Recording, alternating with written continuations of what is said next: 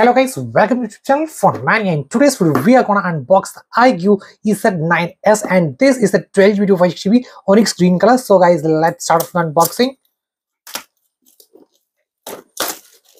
Let's break it. So on the starting, we are getting the phone itself. So let's keep the phone on the sides, and we have IMEI stickers, and then we have a transparent case. Quick start guide and important information warranty card, 44-watt Vivo's flash charge over here, and USB type A to type C data cables as well. We are getting in the box itself, and we are getting a SIM ejector tool as well. Now let's look at the phone. So guys, this is the onyx green color, and oh wow, it feels like very light green with a sort of marble like shade over here, and you can see its aura light is written to into portrait, 2x portrait, and you can see the camera ring and all. And now let's look at the right side. Power button, volume up and down, and the bottom, okay, and the left and the top, and this is it by the side-by-side comparison with the other color which is available.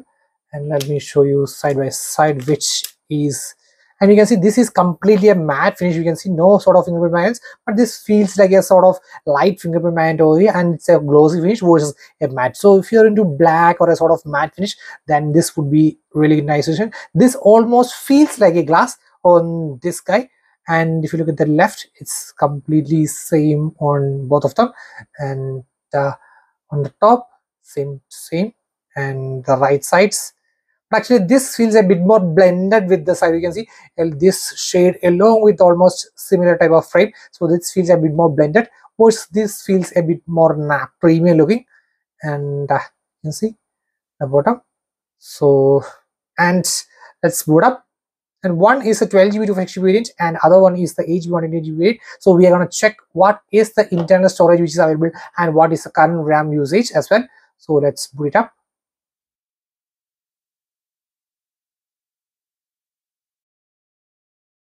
So guys, this is the 12GB variant. Let's check the RAM usage as well as storage.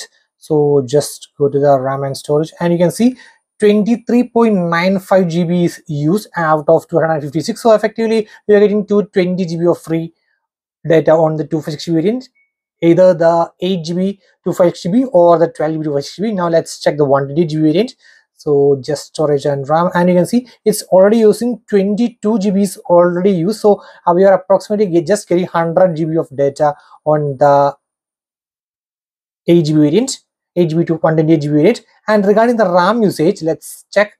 So out of 12GB you are getting, you can see 4.8GB is used for both of them. That means 12GB as well as 8GB. So you are just getting effectively approximately 3GB of RAM for the 8GB variant, and effectively you are almost getting 7GB of RAM for the 12GB variant. So I recommend keeping that 12GB variant. They're also having an external RAM feature which uses the internal memory 8GB on the 8GB variant and 12GB on the 12GB variant. So effectively 12 plus 12, 24GB of RAM on this phone versus 8 plus 8, 16GB RAM on this. But actually I would say that it is sort of RAM helper, not the actual RAM. So I would recommend to keeping this to turn off. These two phones are super sleek. You can see just 0.74. That means 0.75 is the thickness for both of them. And regarding the weight, titanium matte is 180 grams versus this is just a bit higher, 182 grams for there. But actually both are evenly distributed the weight, and that's a matter of preference which color you personally like. So if you're a man who loves black,